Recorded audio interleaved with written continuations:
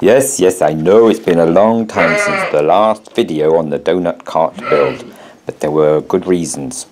Mostly, there were just too many interesting distractions, but also I was trying to figure out what I needed and how to take the next step. For instance, it took a while to find some single leaf springs, and then it took another while for them to arrive and then figure out how to connect them to the cart and the wheel axles. I don't even know what these are called, but I'm calling them spring brackets, and I cut them out of 3-inch timber offcuts. The router did most of the chamfering. I only had to finish off the tricky bits. The spring shoes are designed to be welded on, I think, but I drilled some holes instead and just screwed them on.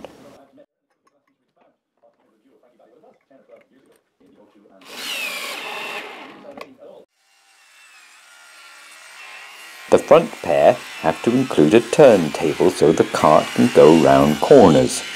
So I had to reduce their height a bit and then cut a recess for a plank of ply.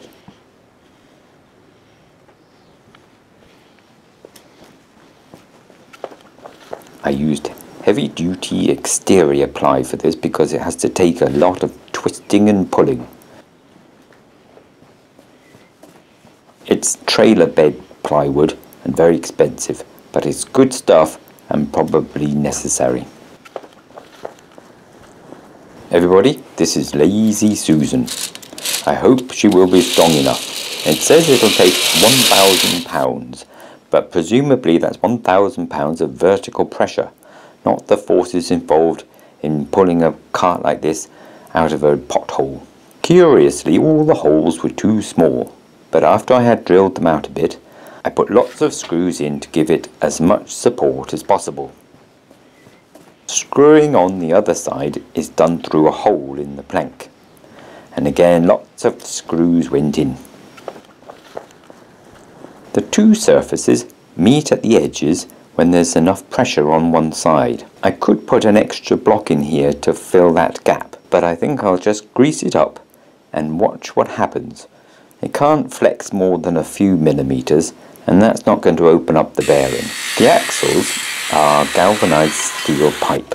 I used a cone drill to make some holes in it, and then just ran a bolt through the pipe and the spring.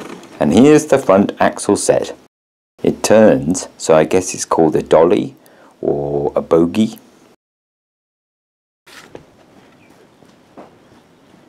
Lock nuts hold things together front and back. And you can see the movement the end of the spring makes as it's squashed.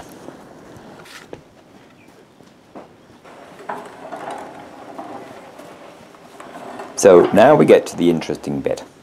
Me struggling to get that bogie into position just confirmed that the superstructure is just too heavy, and there's plenty more to go on board as well. This cart has to be manoeuvrable by hand up ramps and curbs and onto the trailer, so I need a major rethink of the materials I have used so far, and then a partial rebuild, I guess. That 1/2-inch ply is just too heavy. But what can I replace it with that is rigid and light? And finally the wheels can go on. They'll be held on with spring pins. I couldn't think of anything else that weighs less that would do the job, and these ones are very springy. These axles will all get greased up when I'm finished, but for now I'm just checking that it all goes together. Without tyres on the wheels, it's hard going on this rough concrete floor, but everything seems okay so far. I had no idea what to use for a drawbar, but I opted for some more of that 3/4-inch ply because it's easy and quick. It's going to have to take lots of pressures on it as the cart gets pulled and pushed into place, so I left this piece pretty chunky. I'll probably use cord to tie it on eventually, but for now I'm using a couple of cable ties and attaching it directly to the axle. Basically, I'm hoping that when I pull the drawbar and the bogie, then the rest of the cart and the other set of wheels will follow along behind. Either that, or we're in big trouble.